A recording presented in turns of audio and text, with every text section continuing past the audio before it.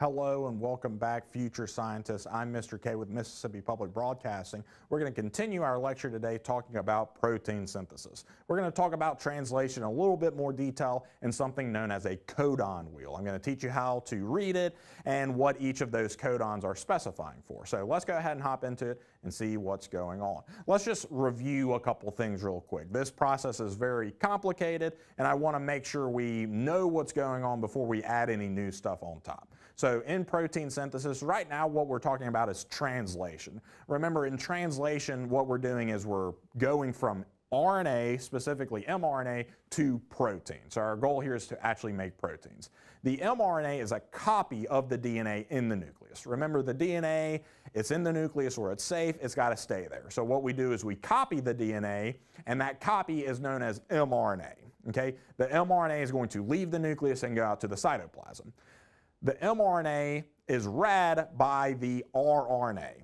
rRNA stands for ribosomal RNA. So the mRNA finds a ribosome and they come together and the ribosome is going to start reading it. The mRNA has codons which pair with anticodons on the tRNA.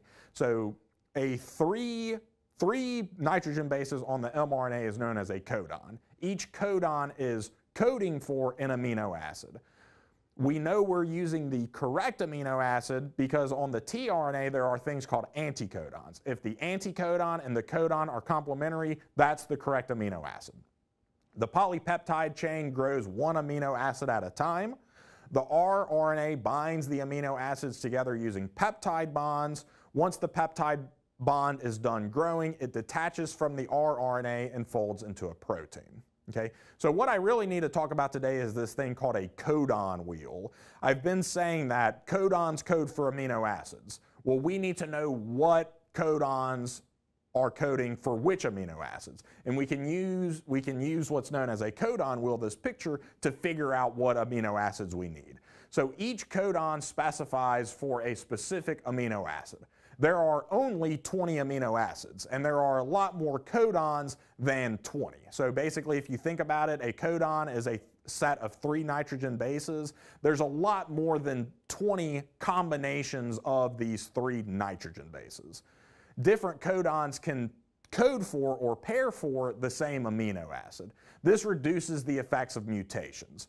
We can determine what amino acid is being specified by looking it up on this codon wheel. And when we're reading this, you always start in the middle and you move out. So let's take a closer look at this, and I just want to point a couple of things out to you, and that'll kind of clear up what's going on. So if y'all could kind of look where I'm pointing here, okay? So let's look at a couple of different codons. Let's say that the codon you're looking for, again, a codon is just 3 nitrogen bases. So let's say the 3 nitrogen bases you're looking at is GCU. How you would read that is whatever is the first nitrogen base, you start in the middle here, and then you read it out. So again, let's say you're looking at GCU. So here's G. That's my starting point. And then I'm going to go to C next. Well, I'm going to go to this C because you can see how they're touching each other, okay? And then our last base in this codon is U.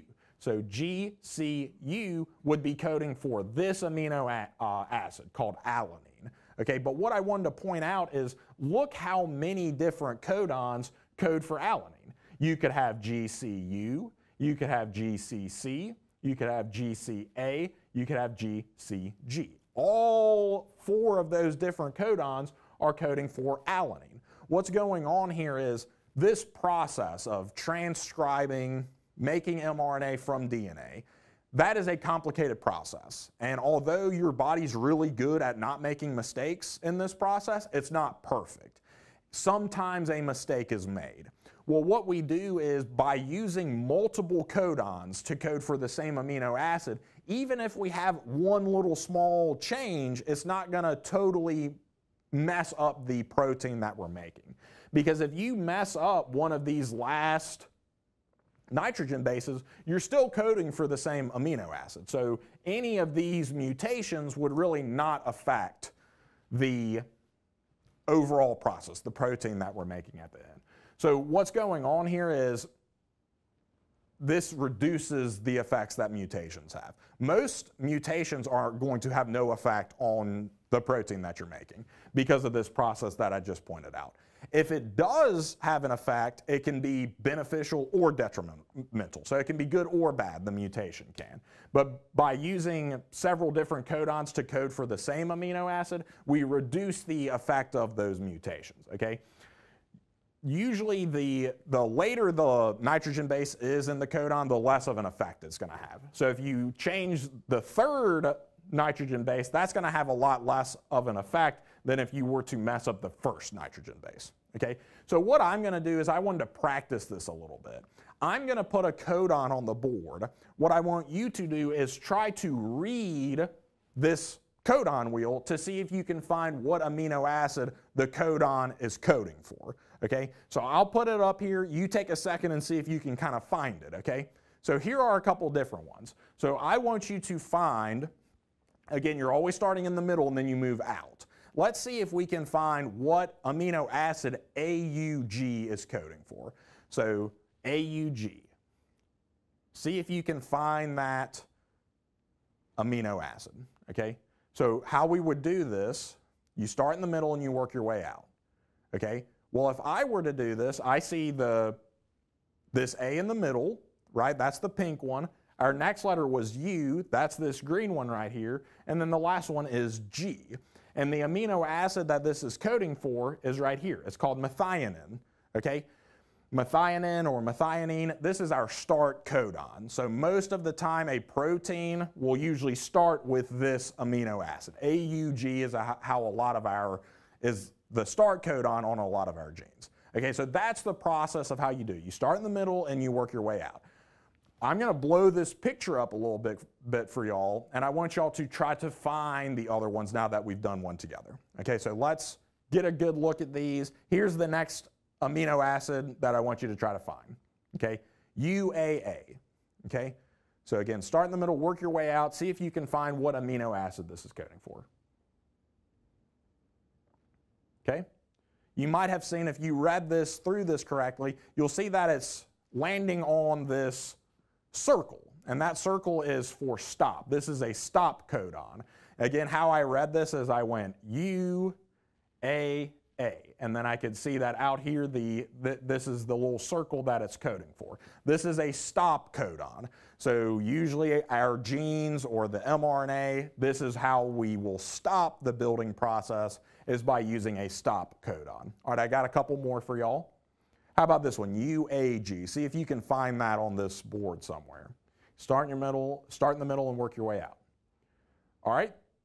So UAG should be coding for a stop codon as well. UAG is a stop codon. All right, I got one more for y'all.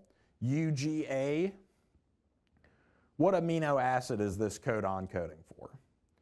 UGA is also a stop codon, okay? So a lot of these, all of these on the outside, we've got valine, we've got glycine, we have phenylalanine. Most of these are amino acids. They're all amino acids, but some of them are also stop and start codons, okay? Great. So here's what I wanted to do next, y'all. I've got a little practice we're going to run through real quick. So teacher, if you could, go ahead and take a second, pass that worksheet out, and then when y'all are ready for the review, come back and unpause the video, and I'll walk through it with y'all. Okay, so take a couple minutes and see what y'all can come up with, and then I'll review it on the board up here.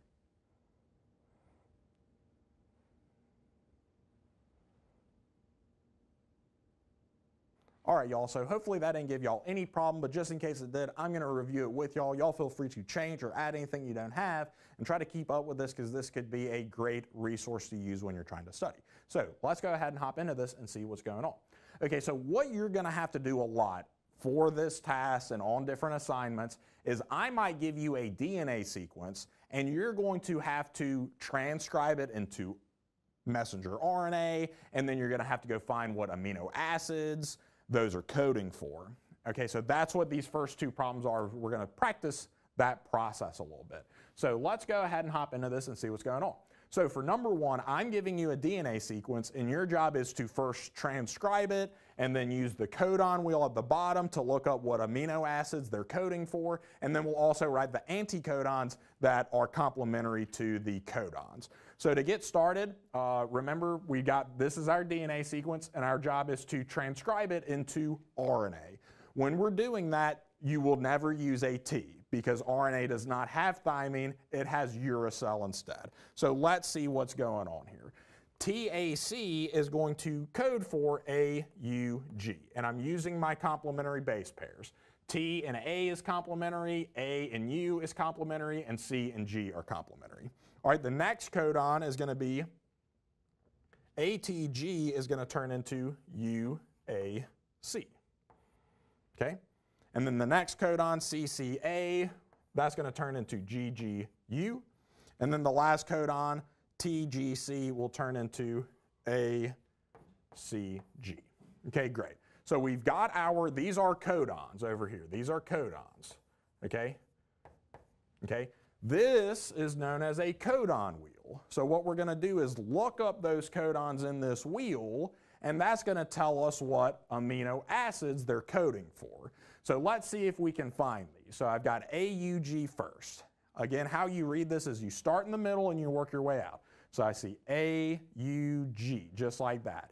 And I would know AUG is a very common codon. It's our start codon, and the amino acid that it's coding for is methionine. But we'll just write start. This is the start codon. This is telling the ribosome, hey, let's start the process here. All right, the next one is UAC.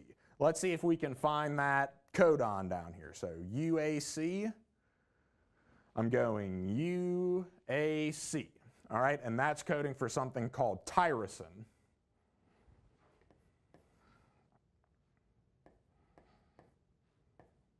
You might also see this called tyrosine. Okay, the next one is GGU. Again, you start in the middle, you work your way out, so GGU. This is glycine or glycine, you might see it called sometimes. Okay, and then the last one is ACG. ACG is going to be theranin.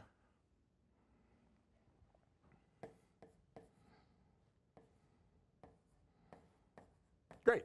So those are our amino acids that we're coding for. The last part of this is writing the anticodons. Remember that anticodons are on tRNA, okay? And so what we want to do here is we're using the mRNA, and we're trying to find the complementary base pairs that are anticodons.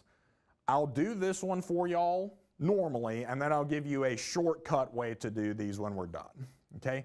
So again, I'm looking at this line, and I'm going to find the complementary base pairs to make the anticodons. Okay?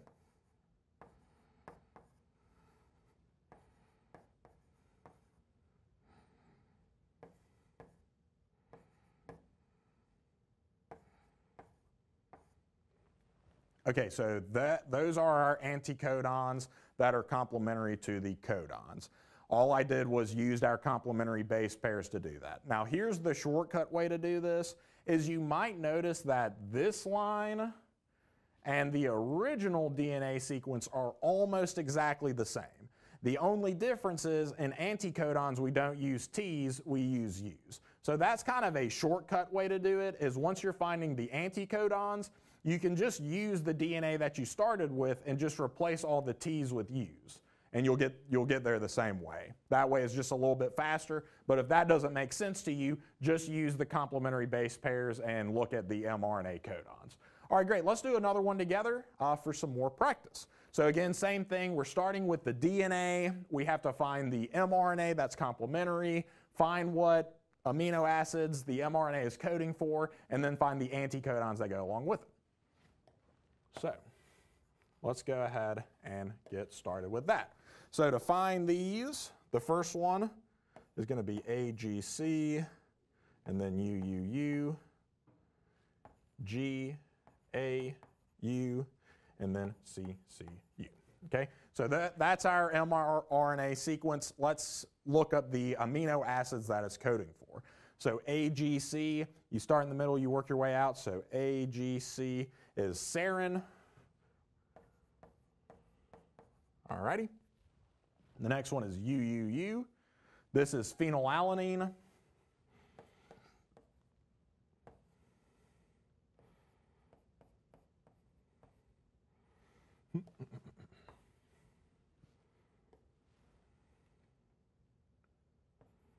Okay. The next one is GAU. GAU.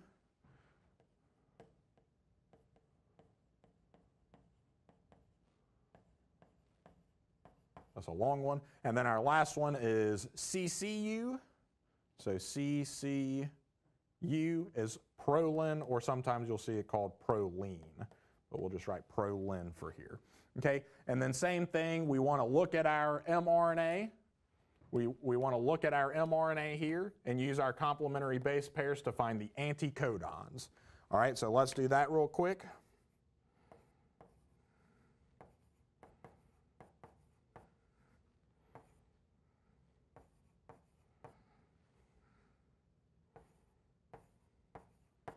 Great.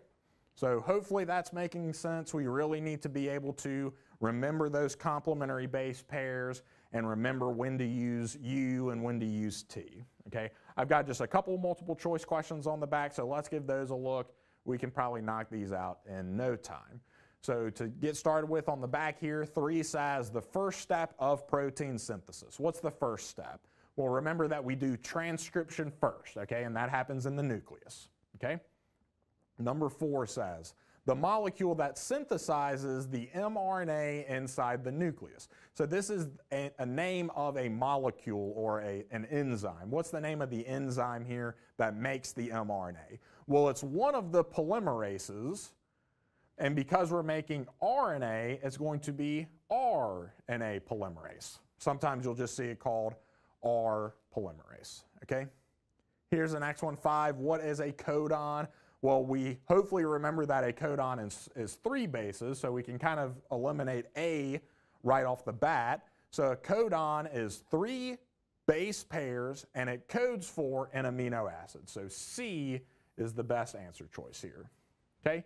Here's the next one, 6. Where does transcription take place?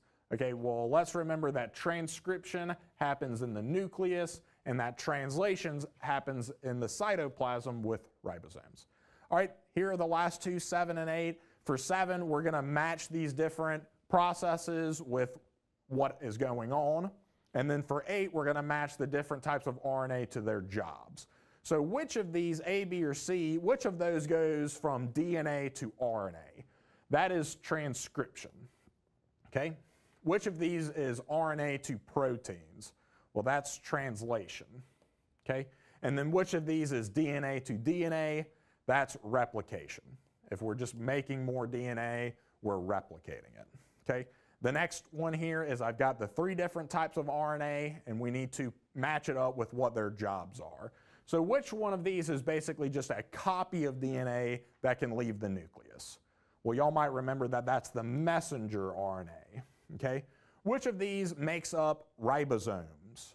Okay? Well, C. rRNA makes up ribosomes, and that's what that R stands for, is ribosomal. All right, and then lastly, which of these contains anticodons and amino acids? That's the tRNA. And the way I remember this is that the word anti has a T in it, and tRNA has a T in it as well. All right, y'all, so thank you so much for following along. I hope that cleared some of that confusion up. Your teacher has some other work for you to practice on, so make sure to give that your best effort, and I hope everybody has a great day.